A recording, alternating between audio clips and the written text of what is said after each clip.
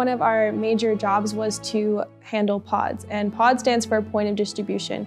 And at each pod, there was a variety of different supplies that survivors might need, such as food, water, ice, baby supplies, hygiene care, cleaning supplies. And our job was basically to man these pods and give people what they needed.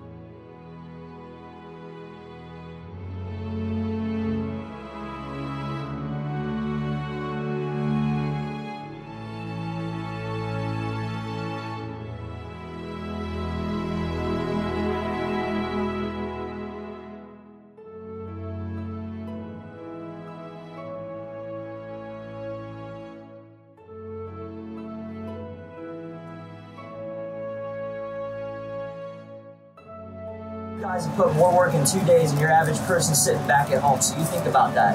Think about the lives that you've helped out today. Some of these people got it really, really, really hard, all right? They leave here, they see young smiling faces, handing out food, helping them out. It makes them feel better for when they go back home and have to continue to deal with the situation that they're in. So for me, in the bottom of my heart, the medical section that was here today, I want to say thank you guys.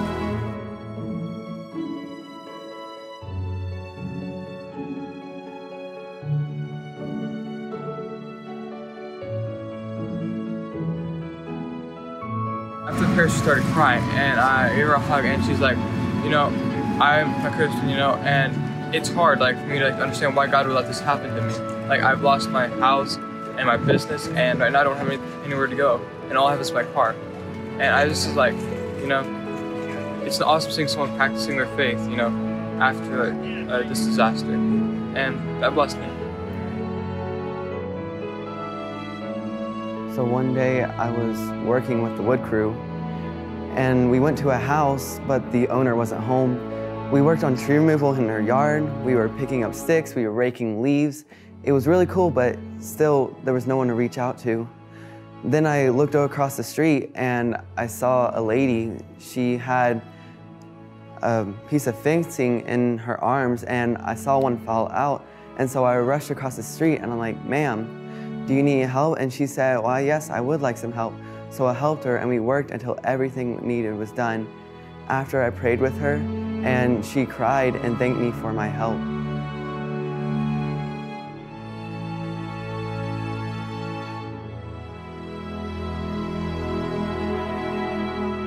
I mean, I'm crying because you guys are here.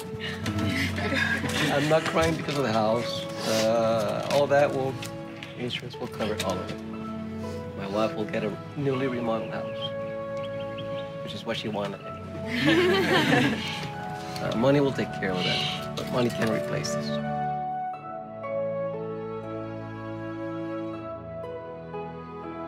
So we've been working here with the Mercy Chefs, and what we do is we serve hot meals to about 4,000 people per day, and it's been really fun. The people that we work with have been super nice, and they've come from all over the country, and the people we serve have been super appreciative. You know, when you lose everything, a lot of times you don't have food to eat, and a good hot meal is even harder to get. So going out here and serving the people has been a great service to me, and I know that I'm able to help lots of people.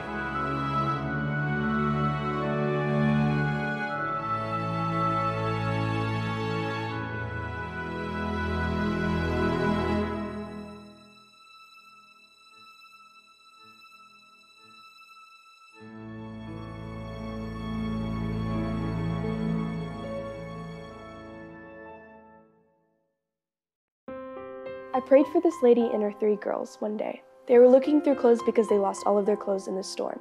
A tree fell on the bedrooms where all their clothes were, and all of their clothes were destroyed. We had shopping carts full of clothes, and I was helping them sort through them. And at the end, I asked to pray for them. Well, the next day she came back again and she said, hey, can you please pray for my neighbor? I really want you to pray for my neighbor. The prayers you prayed for me, they helped me and comforted me a lot, so would you please pray for my neighbor? Well, the next day she comes back and she says, I want you to pray for my other neighbor. So I said, okay, sure, and I prayed for her other neighbor. It was cool to see that she was just really happy about the prayers and that she was wanting me to pray not only for her, but for her other neighbors and friends. I was responsible with Angela Boothby for setting up a pod from scratch. And that was an interesting experience. We went to a school that had been lightly damaged.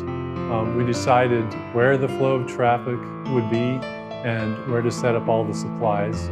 And While we were there, we noticed there was another company that was cleaning out the school. When we got to be friends with this guy in charge, his name was Drew, I noticed that over time, I was able to pray with him, and I was really excited about that. After being there a couple days, he came back to me and said, I need prayer again because I'm behind schedule and I'm not used to managing 30 people underneath me.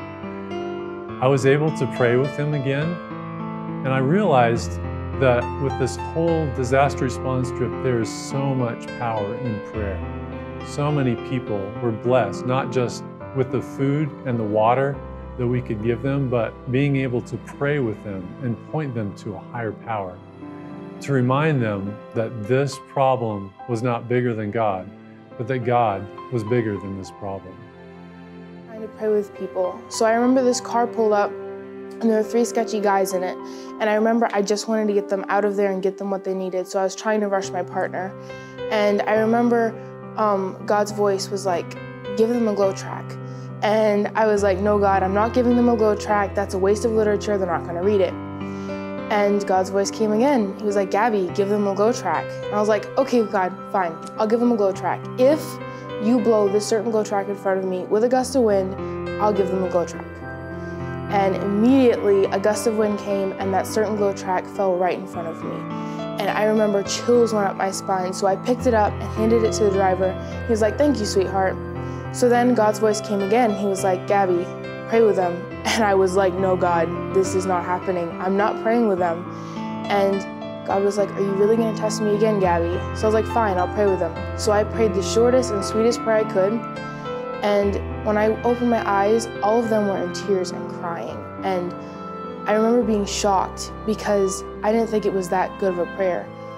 And it just reminded me that when God tells you to do something, you should do it. And the guy was like, you don't understand.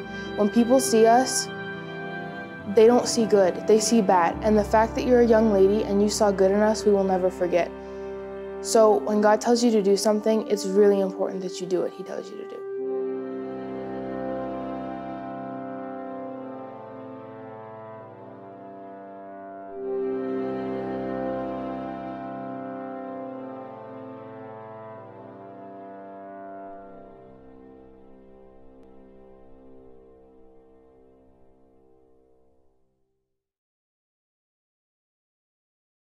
My God loves me. He shoot down, He loves us. My God loves you. And all